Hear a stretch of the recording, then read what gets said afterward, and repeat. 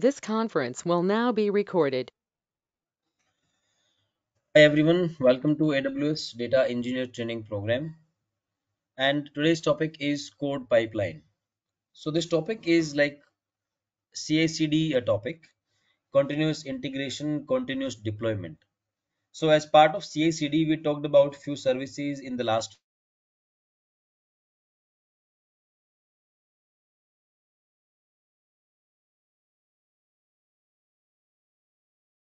week, and today we'll be talking about code. Set up a code commit repo for static website, create a code pipeline, add source stage, add build stage, add deploy stage, push code changes into the Git repo, monitor the code pipeline, and verify the code changes on the website. So, in the simple words, code pipeline is the end-to-end solution. Starting from you are committing your code changes into the Git. From there, how the code will be going into the AWS service, because it may be possible that you are maintaining your code in the GitHub, okay, or it may be possible that you are maintaining within AWS, that is code commit. After that, there can be a stage like code build. If you remember, code build was used for building your code, converting your text code into a executable format. And along with that, you can add some test command. If you have written some test cases, in that case, your test cases will run. And if your test cases are failing, if any of the test case is failing, then you can decide whether you want to proceed or not. In most of the cases, if the test cases are failing, that means we will immediately abort the process. We will not be going further. We will not be deploying our code changes. Okay, so code pipeline is like integrating all those small things together. Like you can see here, adding a source stage, like where exactly your code is located, then we'll be adding a build stage, then we'll be adding a deploy stage, and all these things will be integrated together. That means if everything goes fine, that means you have to only make the code change into the Git, you have to commit into the Git repo, and everything else will be taken care by the code pipeline. Okay, so for practice, for learning purpose, what we will do is, if you remember when we had a S3 classes, we created one static website, and we'll try to update that static website code with the help of code pipeline. Although you can do directly on S3, because entire S3 code is, you can say, your entire S3 code is I mean the static website code is available in S3, right? If you want to make any change, you can directly change into S3 also. But if you want to see how code pipeline works, and moreover, it's not always about static website. There can be many more type of projects. There can be web application, there can be database, or there can be something else, right? So code pipeline can help you to integrate different type of components, and it can make your end-to-end pipeline working. So let me open our AWS console. We'll be doing the things practically. First of all, we'll go to S3, and do we have static website? It's there. My static website, this one. You can see here it is clearly saying publicly accessible. Then only your static website will work. If it's not accessible, then people will not be able to use your website. Right. So if we will go to properties, and if we will come down at the bottom, you can see here static website hosting, and there is a link given here. So let's click on this, and static website will be opening. Yeah, it's opening here. Okay, now we want to make some change in this file.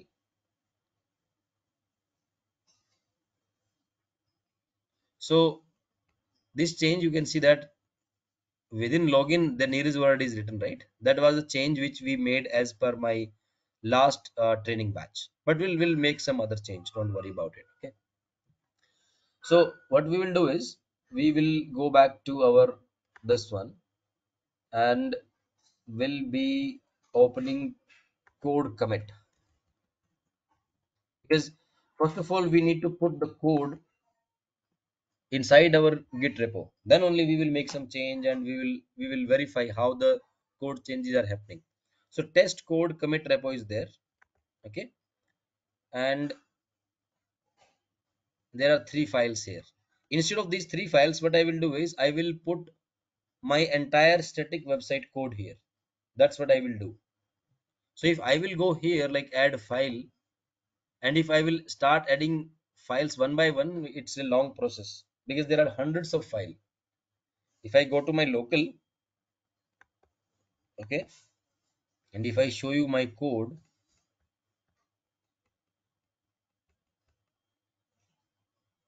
I think this one, eShopper webs free website template, this one, and inside this you can see that there are a lot of files and there are a lot of folders also.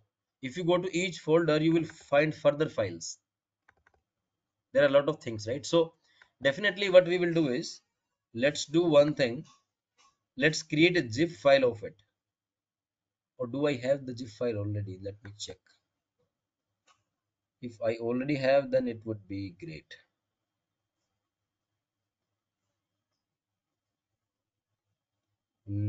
Zip, zip, png file, yaml file, zip file. We do have zip file. So this one, eShopper free website template, this one, right? So I will upload this file into my Cloud9 so that I can commit it from there. That would be the easiest way, because even in my Cloud9, if I will start uploading file one by one, that would take a lot of time. So what I will do is, let me duplicate this. So feel free to stop me if you are not getting like what exactly I am doing. So what I will do, I will open Cloud9,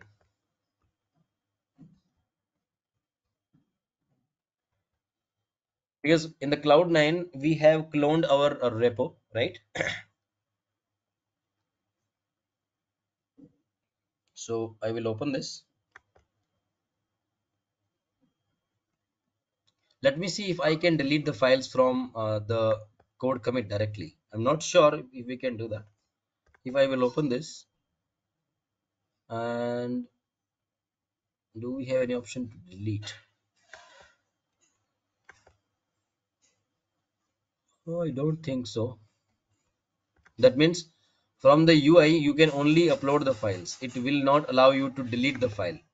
But I want to delete, because now instead of these three files, I would like to put my static website code. How to delete? Okay, no worries. We'll do it from our Cloud9.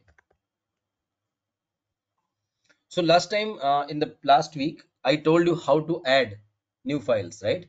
And then you will push it, and ultimately the file will be added to your repository on the server. Now we can do the reverse. I can delete the file from my local, and then I can commit that, and I can push it. That means those file will be removed from your server. We'll do that. Okay.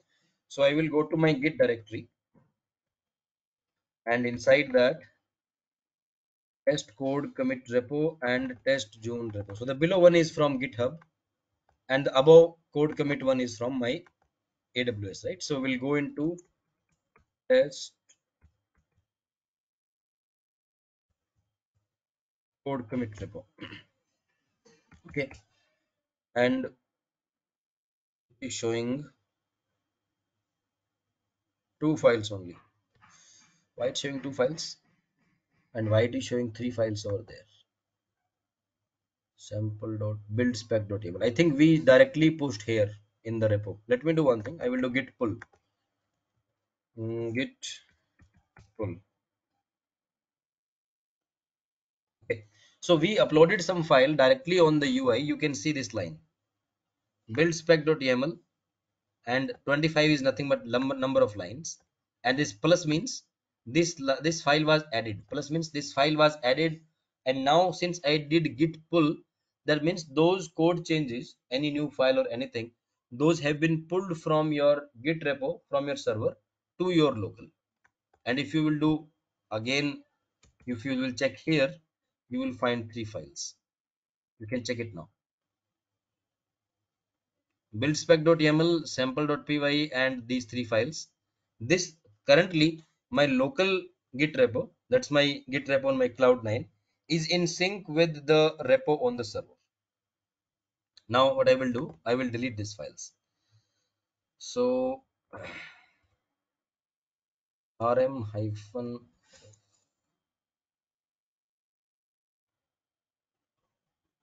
build this one sample.py and buildspec.yaml. Done. Uh, okay, by mistake I provided the same rm hyphen sn. Okay, you can see now it is not displaying any file because three files were there and all those three files I have deleted, but only deleted from my local. It's not deleted from the server. If you go to server and if you will refresh, you will still find those files over there because you file deleted from local, you haven't committed that, you haven't pushed those changes to your server. So we'll do that quickly. So I will check git status and you can see here.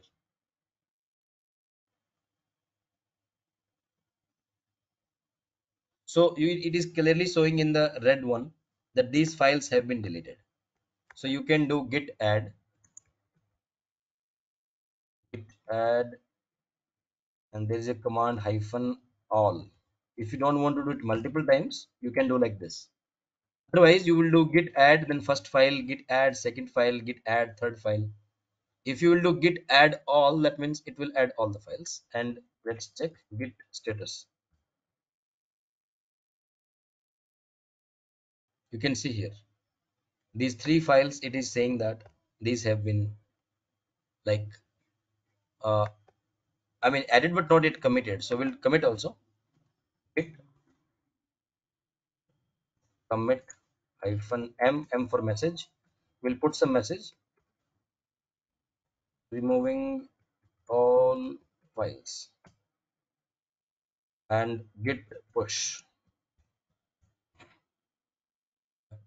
That's all. We'll go back to the repository and we'll refresh this.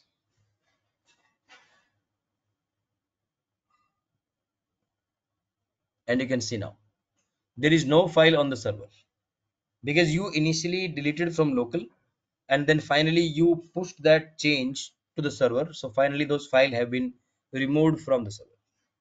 Okay. Now the purpose for removing this is because I wanted to upload some other type of code. So I will go back to my Cloud9. So there's an option. If you will go to file and if you will come here, it will give you the option upload local files. Click on there and select file. We'll go to my downloads folder, downloads. Okay, and we'll be uploading that zip file because that would be easy, and then later on I will unzip it. E-shopper, this one, the last one.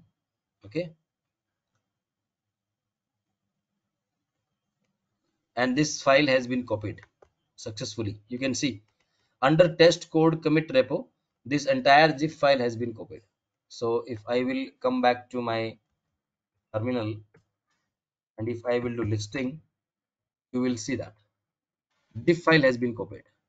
Let's unzip it because I will not upload the directly zip file to the code commit. There's no point because we have to make some changes in the individual file, specific files. So definitely this needs to be unzipped first and then entire setup, all the files, all the folders, whatever it is, we will be pushing into your Git repository. Okay. So unzip and then this file name